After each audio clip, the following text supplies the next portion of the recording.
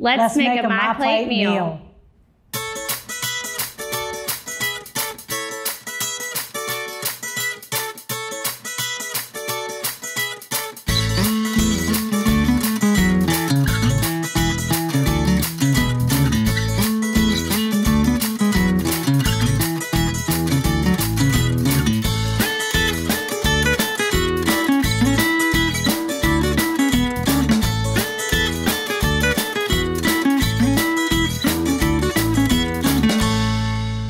Hey guys, welcome back to At the Table. Sydney here, and I have a special guest today, Miss Robin Palmer from Sampson Regional Medical Center.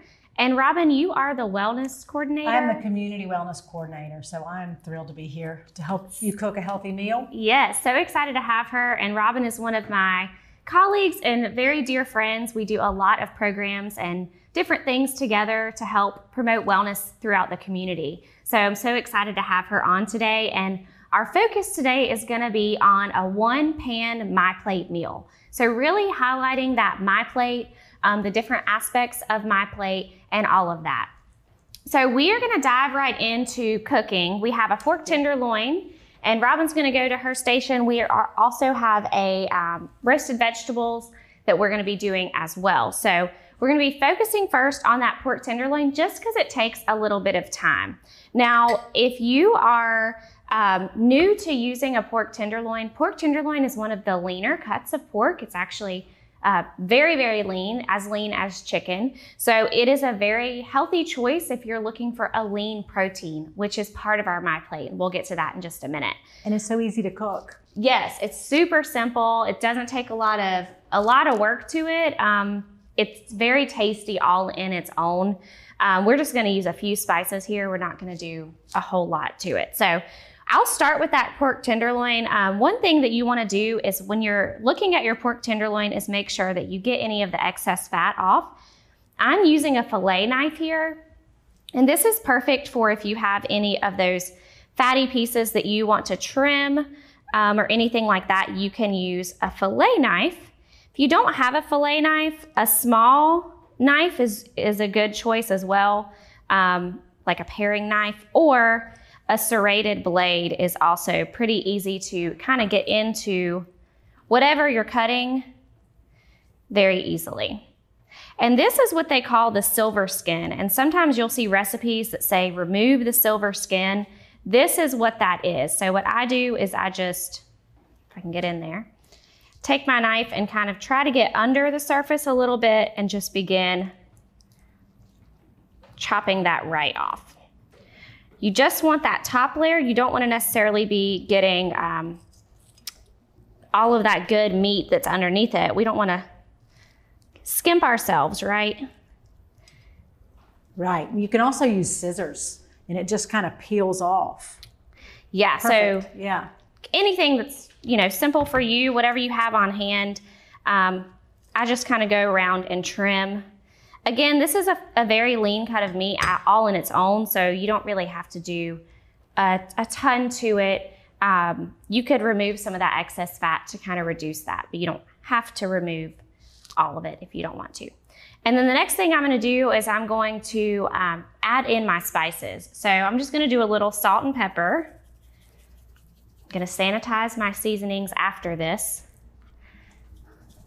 And I find too, your hands are all in it. If you just like pat it in, it makes it like a rub and really gets into that meat. And you could mix all of these seasonings in a little bowl together and then go back through and just press it into your meat. This is a little salt and pepper, and then I've got some onion powder. Again, kind of pressing that in. And I think truly with pork tenderloin, anything really goes. Cumin, oregano, make it spicy, make it a little sweet. Garlic, and that's part of the fun to me. Every time you cook it, just adding something a little different. Yeah, there are tons of options. I just picked my favorite seasonings, which is exactly what you should do when you're making this at home. Onion powder is one of my favorites. Garlic powder. If I'm not using fresh garlic, I'll use garlic powder. And I've also found that they're really starting to grind all of the spices, salt and pepper, and it makes it seem like a gourmet kind of fancier meal to grind those herbs and then rub it into that pork tenderloin. Yeah, like you could buy it with the grind in the on the container. And we're baking it today, right?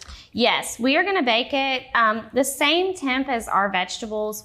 Again, we're gonna try to do this all at once, throw it all in the oven together. Now this will take about 20 to 25 minutes, but your vegetables will take about 15 to 20. So you would add those a little bit later.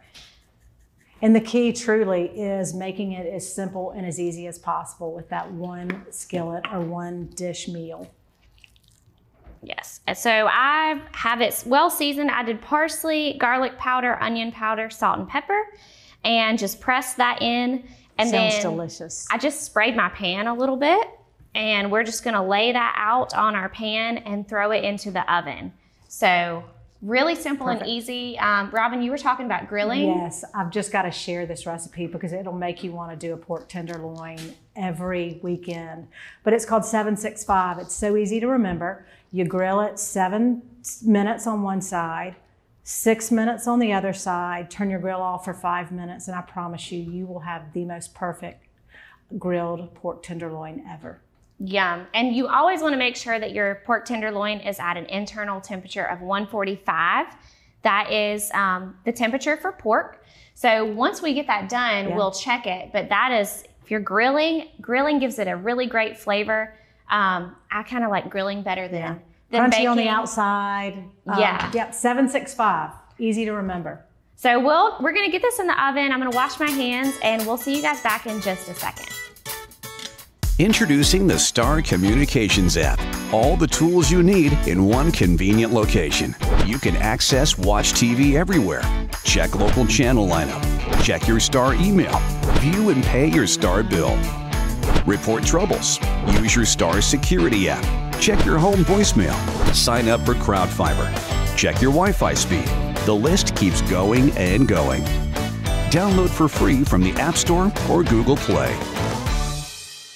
All right, so we have our pork tenderloin in the oven. It's gonna cook for about 20 to 25 minutes. We'll check on it at about 20. That can depend on your oven as well as the temperature. Since we're doing the veggies at 425, make it easy, do it all at the same time, but then you have to maybe scale back some of that time of how long you're cooking.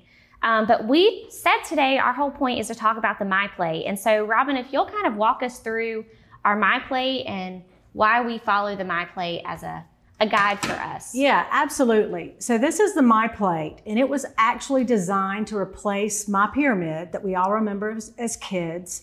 And it was really developed to help parents learn and know what a healthy, balanced meal is for their kids. And so as you can see, half your plate is fruits and vegetables. About a fourth of it is a whole grain. About a fourth of it is a protein, and then you've got your dairy here. This is a perfect meal for a kid. Truth be told, we're taking it a little farther with grown-ups, and we're just one plate, half your plate, non-starchy fruits, vegetables or fruits, a fourth of it a protein, and a fourth of it a whole grain or a starchy vegetable. The key with either of these plates, and it's one and the same actually, is that you get a whole healthy balanced meal on that plate. Vegetables, carbohydrate, and a protein, and then you've got your dairy. With our meal here with the pork tenderloin and all the vegetables, we've got our non-starchy vegetables with the broccoli, the carrots, the onions, and then we've got the sweet potato for our starchy vegetables. So that satisfies a whole healthy plate. If you're not quite sure, use your hands. Half your plate is non-starchy vegetables. A fourth of your plate is a whole grain. And a fourth of your plate is your protein. Every time you eat, that's what you should be thinking. How can I get more vegetables on my plate? How can I keep it balanced? And this meal does it really perfectly. Yeah, and so we'll start on those veggies actually, so that we can walk right into that. And so whatever you want to cut, Robin, I'm just going to grab some stuff you actually want to do. I'll grab it. How about I'll take the carrot and the broccoli. Okay. Truth be told, if I'm at my house, anytime I'm making a meal, I grab a carrot because I'm a huge nibbler. I'm not going to do it here, but it keeps something in my mouth, and it's something healthy, and I get one more vegetable in a day. So I've always got an extra carrot on hand. I also want to be sure that, of course, we've washed these vegetables, but keeping this skin on. Don't cut away your all the goodness, all those extra vitamins and protein and fiber that you're going to get in the skin. And it's the same with the broccoli.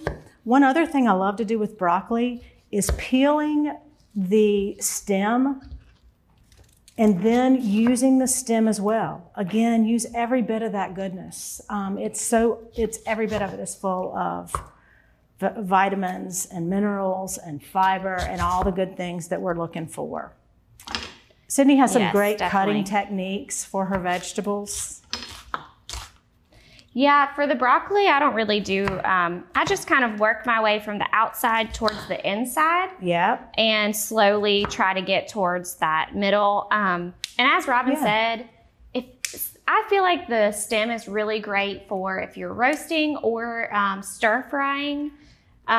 If you don't really want the hard stem, then you could definitely still save that for stir frying. Peel it away, make it a little softer with the peel. Yeah, or like cut it into smaller pieces, cook it for a little bit longer, and also throwing it into soups and stews and things like that. So there are lots of benefit to using the whole entire broccoli. And also find as I cut through the broccoli, then you get each little stalk smaller and smaller. And it's really personal preference how big you like your stalks. The smaller it gets, of course, the less time it's going to take to cook.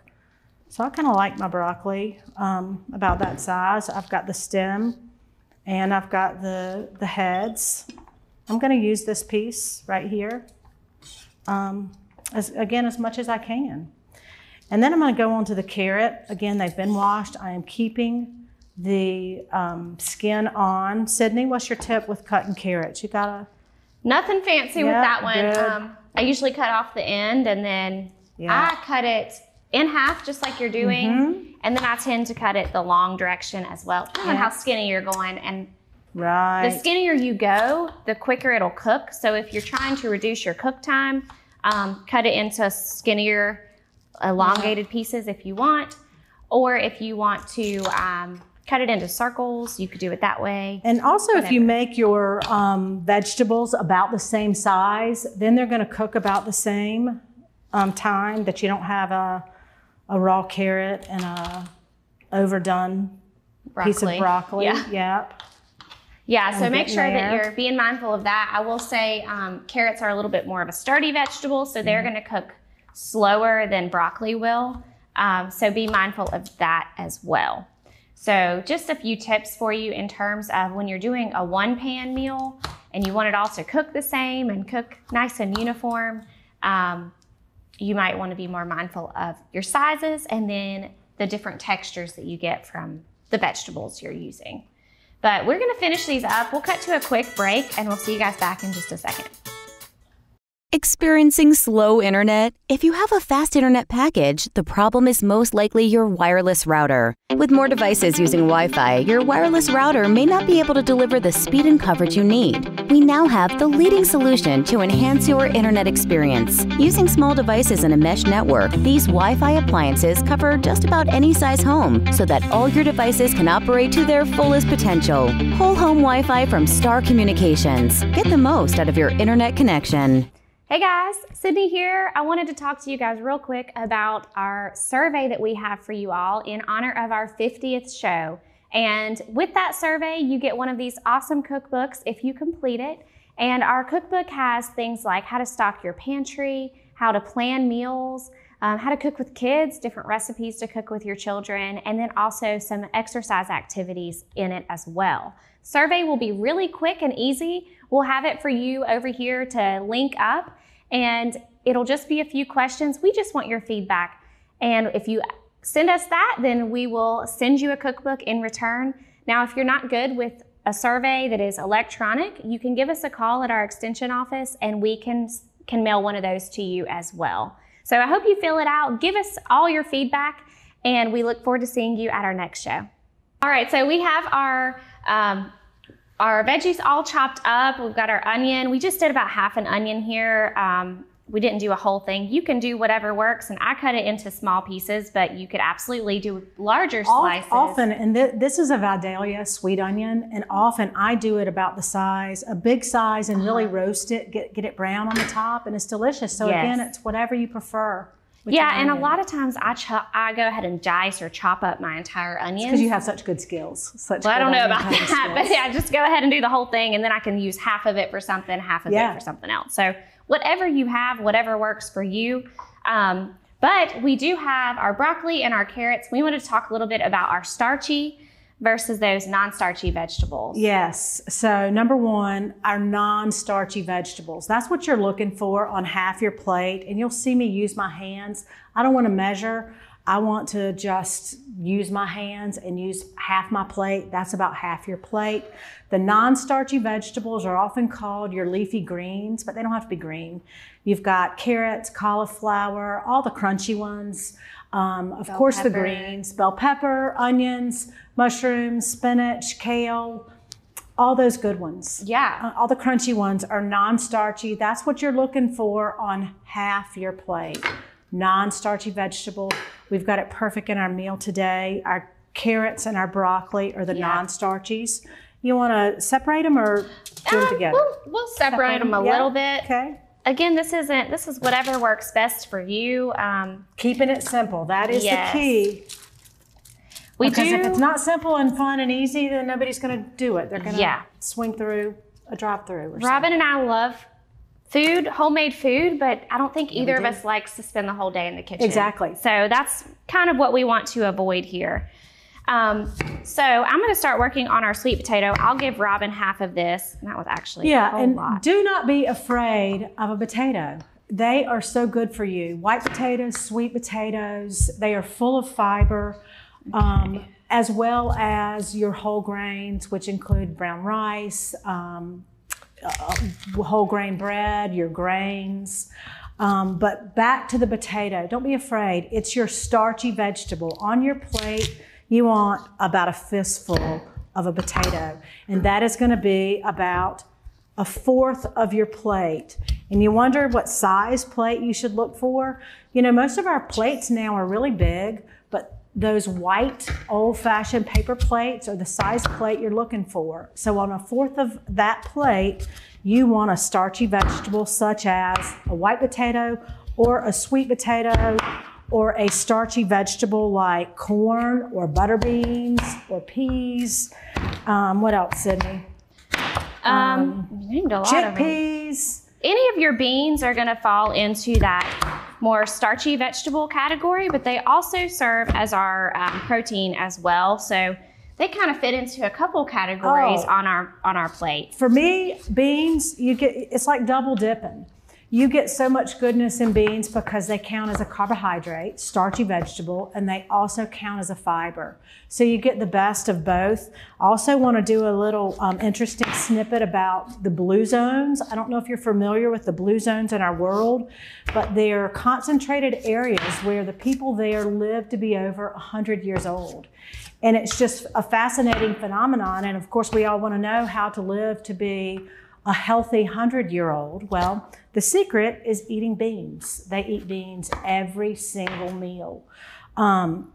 Look it up, the blue zones. There's one in Italy, there's one in California.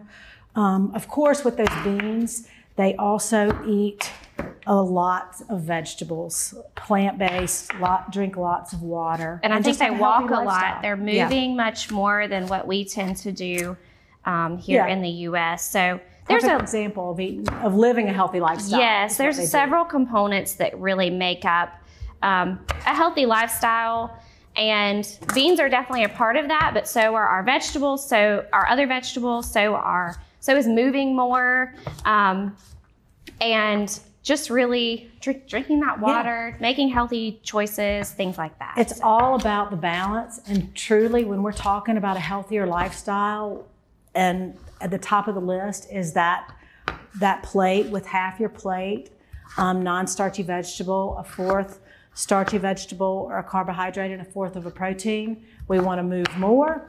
We want to, of course, eat those fruits and vegetables. We want to drink more water. We want to right-size our portion, which we're showing you today with the plate. And we want to cook and eat more at home, which is exactly what we're doing here today. Yes, absolutely. Okay, so I've got, and we kept the skin on, again. Yes, yeah. We get lots of fiber with that skin. So you want to make sure that you are keeping the skin on. It does help to give you, but now I will say if you don't like, if you really just don't like the skin and that's going to keep you from eating this food, then that by all means, remove it. That's okay. The goal is to get this stuff into your diet and get you to eat these types of things. That's exactly right. Whatever it takes for you to eat some carrots, if you need a little ranch dressing, or if you want to ditch the onion, or you want to peel it, by all means, do those little things that make it possible for you to enjoy those vegetables. Absolutely. Yep. So this looks really good. We are gonna pop this into the oven. I put a little bit of olive oil on it, and we just want to move that around. I'm actually not. You can put spices, salt and pepper if you want to. Actually, I'll hand those to you, Robin, if you want to. I'll tell you another one of my favorite things with the sweet potato is, again, the cumin, the oregano, some herbs. It's that time of the year. You got some in your garden, and I know, Sydney, you've got do you have a show about herbs? Yes, we did a couple shows back. We talked about herbs a little bit. So review that, because you can use them everywhere. Yes. So we'll throw these into the oven. We'll see you guys back in just a minute when we get these all pulled out of the oven. Okay. After completing my contract, I still have to buy out of it? Come on. Here's your sign.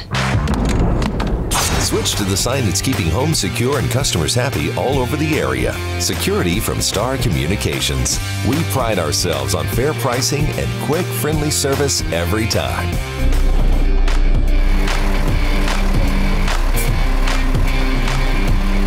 Somebody try to break into this place? Security from Star Communications. And just like that, our meal is all done. So we have pulled it out of the oven. It looks good. It smells good. It's delicious. You can actually see our veggies, just how beautiful they look. You want to make sure that they are tender, so you can easily insert that fork into the sweet potato and into the carrots here. Your broccoli, you want it to kind of get that char. Now, I will mention that when you have it all kind of cluttered like this on your pan, it begins to steam more than roast. And so roasting is what gives us that crispy crunch that we love. So just be mindful of that. It's okay if you just want to throw it all together and not worry about it. One less thing to have to keep it all separate and have a bunch of pans, right? This is true, but if you will spread it out so nothing's touching when you cook it, you get just what Sydney's talking about, that and good the crunch roasting is what crunch. we I love that crunch love. too. So Yes. you can see kind of our carrots and our sweet potato didn't get quite as much of the crunch, but that's okay. It'll still be delicious, I'm sure. So we'll push this out of the way just a little bit, and we'll start to build that plate. Yeah, and for me, the beauty is every time you do it, it's a little different, and that makes for variety. So let's see, we're gonna start with our non-starchy vegetables, which is the carrots and the broccoli. You can mix them together, you can keep them separate, however you want to do it. And don't be afraid to load those vegetables on. Again, you saw me earlier using my hands. You know, that's what you're looking for every time you eat. And I often like to say it's eating smarter, not necessarily eating less. So you can load your plate with the vegetables. So we've got half the plate with non-starchy vegetables, and then we're going with the potato. The sweet potato is going to be a fourth of our plate. And if you're wondering, you know, how big your plate is and you're not quite sure, or you're out at a restaurant, put your fist up. That's how much starchy vegetable or whole grain you're looking for, about the size of your fist. And then we've got our pork. And I'll just set it here so I can see it all beautiful. Yep, our pork, which that looks delicious. It was well over, it was like 153 and climbing. So depends on how done you like it. I still think it's pretty good. If you let it get too too overdone, pork can kind of get dried out really quickly. Yeah. So it is one that, to me, it is best when it's got a hint of pink, not complete pink, but a hint of pink. And that's perfect. Your thermometer registers that 145. Make sure you're checking with your thermometer is the key there. It's easy to get a big old slab of meat. This looks like a perfect serving size. Again, you're looking for what will fit in the palm of your hand, about the size of a deck of cards. Yes. And it's all about making that healthy, balanced plate.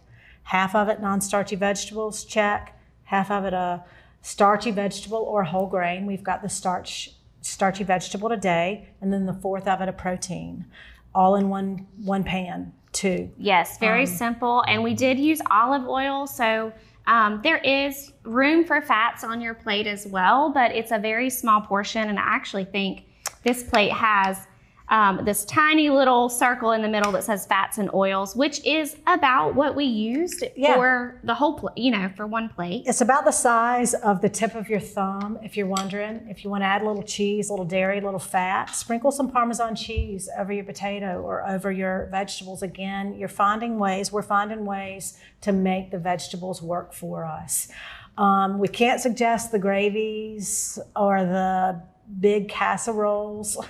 There's nothing wrong with them on occasion, but for the most part, keep your plates clean and simple and load the vegetables up with their own goodness. You know, some herbs, some spices.